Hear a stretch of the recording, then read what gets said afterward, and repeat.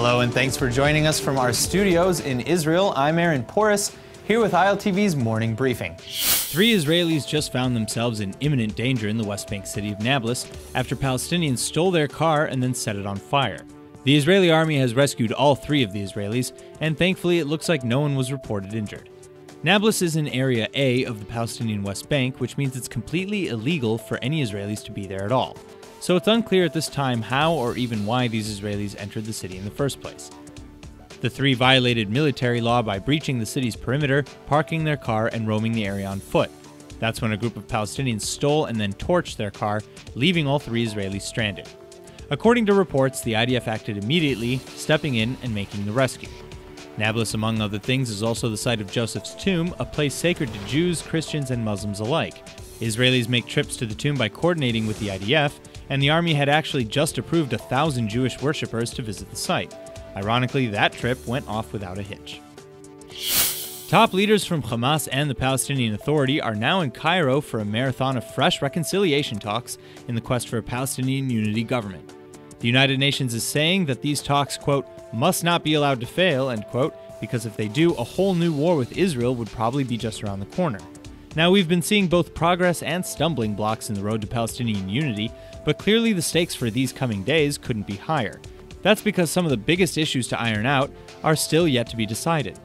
Palestinian Authority and Hamas leaders are expected to talk about the actual structuring of how a unity government would look, as well as the possibility of free elections, which haven't happened in the Gaza Strip in nearly 10 years. Perhaps the biggest question mark, however, is what will happen with Hamas's massive 25,000-man army. Palestinian Authority President Mahmoud Abbas has repeatedly implied that the army will need to be dissolved, similar to Israeli and American demands in order to recognize this unity at all. But Hamas has fiercely refused to lay down its weapons, nor even recognize the Jewish state. So clearly, there are still some major debates ahead. In what may become a major blow to Israeli-Indian relations, reports from the Indian Defense Ministry indicate that a $500 million defense contract with Israel may have just been cancelled. Originally devised in 2014, the deal was for Rafael Advanced Defense Systems in Israel to provide the Indian military with $500 million worth of Spike anti-tank guided missiles. The newest accounts, however, show that the Indian government has instead decided to look inwards to the DRDO, or the Defense Research and Development Organization, to create their own. Rafael, on their side, has issued a statement that they have no idea what the media is talking about. Quote, Rafael has not been officially informed of any change in the decision to purchase Spike missiles. This activity will continue as planned, end quote, says spokesman Ishai David to the Jerusalem Post.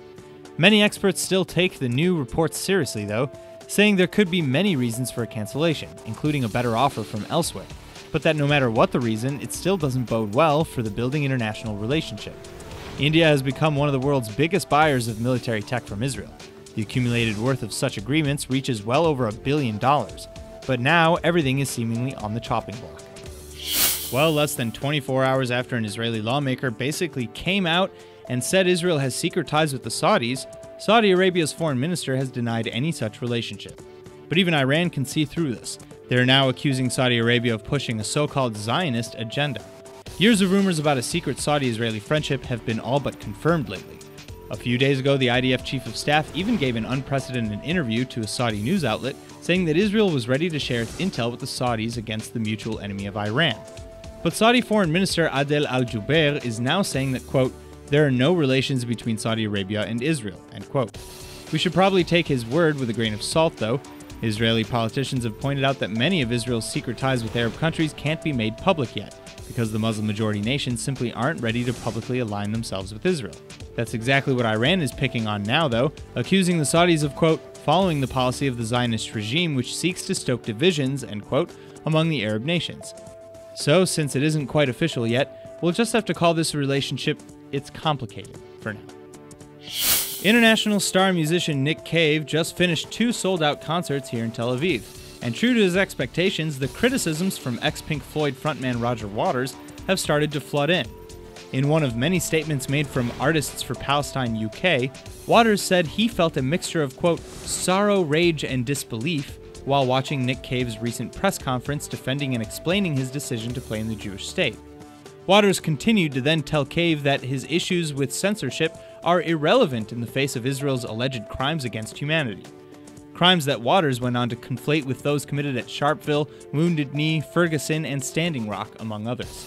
He said, quote, "We hurl our glasses into the fire of your arrogant unconcern and smash our bracelets on the rock of your implacable indifference," end quote. Now, even though Waters finished his tirade with a plea for Nick to open his eyes and climb out of the dark, even signing off with "Love Roger Waters and co., you need only look to Nick's earlier press conference for a reply.